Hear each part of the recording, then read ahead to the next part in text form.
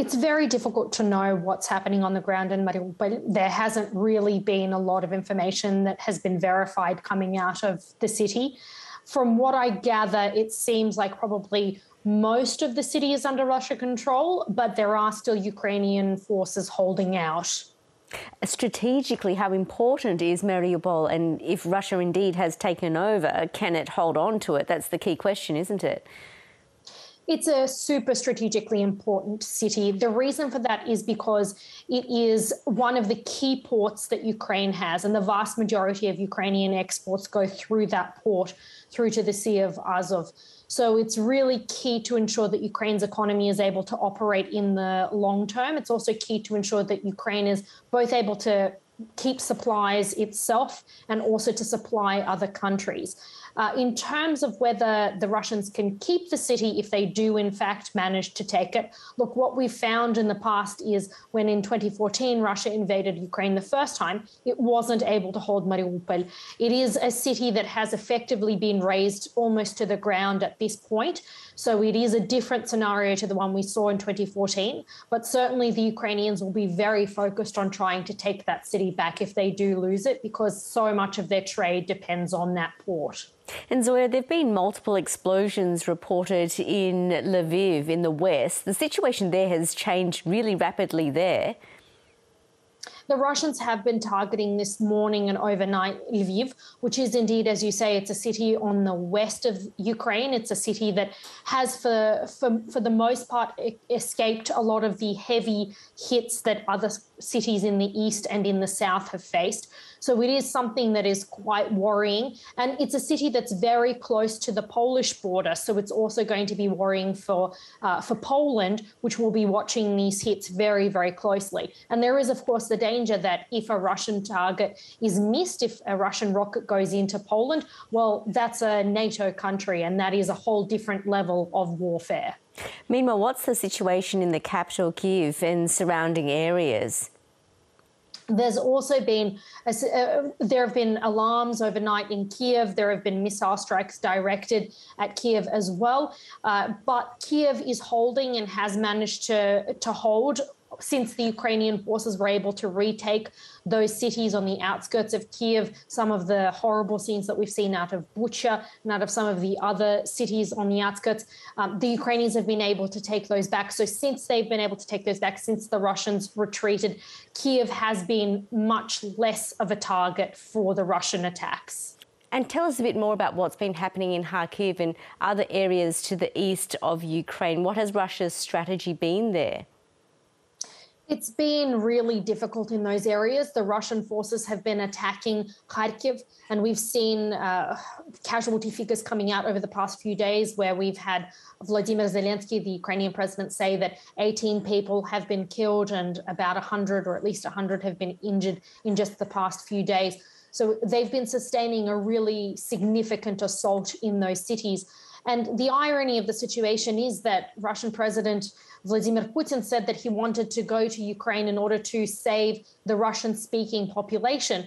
And here he is with his forces attacking and killing people in those predominantly Russian-speaking areas of Kharkiv and surrounds. So it is quite a horrible scene on the ground in that city, which has sustained significant attacks over the past few days.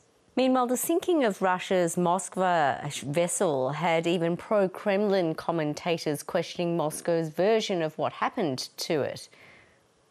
Indeed. So this has been really quite significant, something that I've noticed on social media and on Russian media, which I watch, has been a shift in some of the rhetoric from those key Kremlin propagandists, those key voices who are boosting Vladimir Putin's war on Ukraine.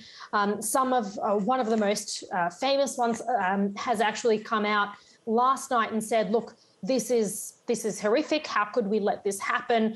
Russia can't possibly have lost this flagship carrier, this key Soviet-era warship to missile strikes, because where were we looking? Why didn't the radar pick up these missile strikes? And that's actually an acknowledgement of the fact that it was indeed the Ukrainians effectively who took out that warship, which is something the Russians haven't really acknowledged until now. They've been pushing this line that, oh, there was a fire and it sank. But this was a pretty good signal that actually the Russians are starting to shift a little bit in terms of that messaging, or at least their propaganda arm is starting to shift on that messaging. Well, the Ukrainian president's already announcing a big rebuilding program and trying to encourage Ukrainians to return home already.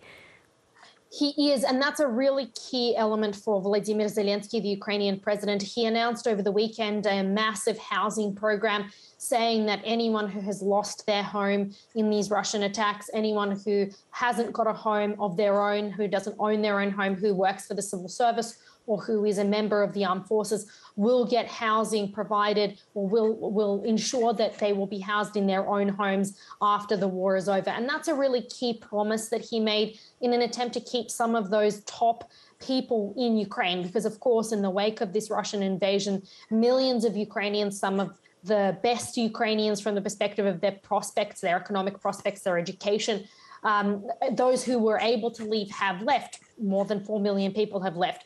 And what Zelensky is trying to do is to get those people to return to Ukraine so that the economy is able to hold up in the longer term. Because the worry for Zelensky is that if these young people of working age leave and stay away, stay in the EU and in other countries, then those people will not be working to rebuild Ukraine. And in fact, that's something that the Russian president has found. There's been a huge brain drain happening in Russia, where some of the young and most economically viable people have been leaving Russia in a flood. So it is quite interesting that it is something that Zelensky is really trying to head off. Is it too soon, though, for them to return? How are civilians managing to start rebuilding their lives when the war continues indefinitely in their country?